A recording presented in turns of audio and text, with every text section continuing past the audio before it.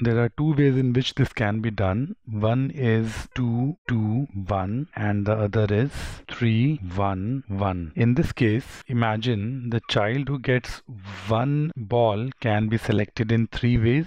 Others get equal number of balls, so no other case. Total three cases. If you want to do it mathematically, then three things are being shuffled, out of which two are identical. So this can be done in three ways. Similarly here also, the boy or the child who gets 3 can be selected in, imagine, three ways, or once again three things out of which two are similar. This part can be done in three ways. And now talk about the actual distribution of 5 balls. 5 balls, 2 can be given in 5C2 ways, then 3 remain. They can be given in 3C2 ways, and the one that remains automatically goes to child who gets 1. So this is 10 times 3 times 1, 30, and 3 earlier, so 3 times 30. Total number of ways here in this case is 90. In this case, same thing, 3 can be given in 5C3 ways, 2 remain, so 2C1, and now 1 that remains